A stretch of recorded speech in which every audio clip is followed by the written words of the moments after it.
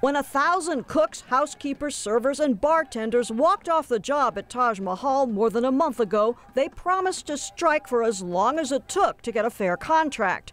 Unite Here Local 54 organized noisy, passionate picket lines and struck on July 1st at the start of the high season, applying financial pressure. It's horrible that they left us no other option. This is the only thing that they understand on a July 4th weekend where they could be making millions and millions of dollars. They're trying to step on our necks when we're down. They offered us a health plan that was just not even close to the health plan the other casinos have. But the landscape shifted dramatically today when management announced it would close the Taj Mahal after Labor Day weekend, noting currently the Taj is losing multi-millions a month, and now with this strike we see no path to profitability.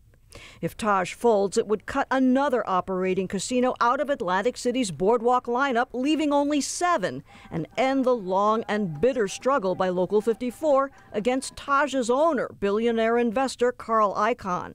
How petty, Union President Bob McDevitt said, calling Icahn so one-dimensional. The great deal maker would rather burn the Trump Taj Mahal down just so he can control the ashes.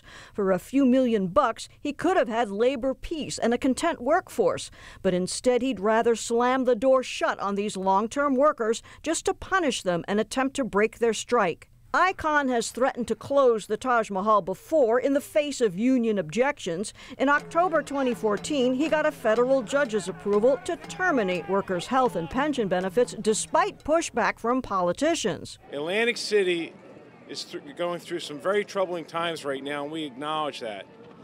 But it's not times for billionaires like Mr. Icahn to put their foot on the throats of workers and to try to take their benefits. That dark year, a contracting economy and oversaturated market forced 4 casinos to close, plunged Atlantic City deep into financial crisis. This past June, 4 of the remaining 8 casinos reached contract settlements with Local 54. The agreements breathed new life into Caesars Entertainment's Atlantic City properties, including Harrah's, Caesars, and Bally's, and Tropicana, but not with Taj. No new contract talks are scheduled. I'm Brenda Flanagan, NJTV News.